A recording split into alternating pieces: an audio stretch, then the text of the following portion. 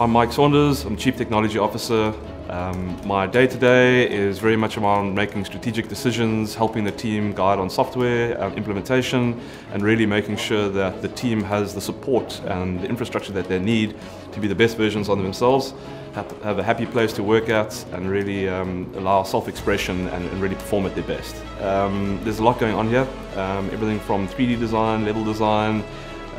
game mechanics, all of our byte streaming technology, back-end networking happens here, our web engineers, combat systems, all of the crypto work. So it's really diverse, super interesting from that perspective. And being able to sort of be part of a very tight-knit ecosystem that is physically fenced off as well is really cool, because ultimately when these things kind of come together and combine and we see a product result from all of these disparate sort of work streams, it's really interesting. I think it can be a little bit confusing at times, you know,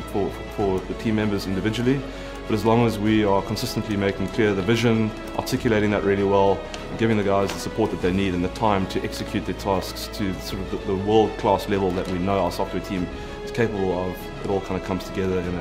in a wonderful crescendo. As an MMORPG, being hyper-realistic 3D assets brings a certain level of immersion that I don't think MMOs in the industry, gamers in the industry have seen from MMOs. And the other component would obviously be the crypto layer. The most compelling component around the crypto layer of the game that we're bringing in is bringing real-world utility into the in-game grind for players, that they can actually take that out off-board as something that's of tangible value, whether it be, you know, NFTs to trade around, move around, or actually convert that into some kind of currency which has actual tangible value to them. I think my personal favorite aspect of Starvara has been the opportunity for our development and creative team's self-expression. Creating a world, essentially a parallel universe in a digital ecosystem across multiple solar systems, multiple different planets, has given us the opportunity to explore different lore, different ways that the humans have expanded through this universe,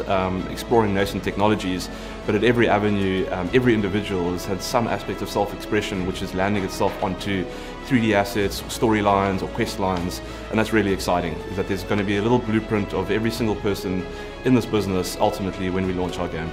I wouldn't say anything specific, you know, there's a lot that goes on here, but probably the most amusing relationship would be between Dom and Win. The founding partners, or, you know, on the dev side, they're varsity mates, they're colleagues, business partners, boxing sparring partners, pretty much have a cat and dog relationship, so it brings amusement to us every day. I truly think that we're breaking the mold here, and if there's just one thing for players to take away, it would be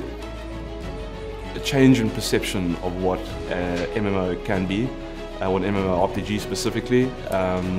We want to be at the forefront of changing the narrative of what video games can be to our mass consumer base.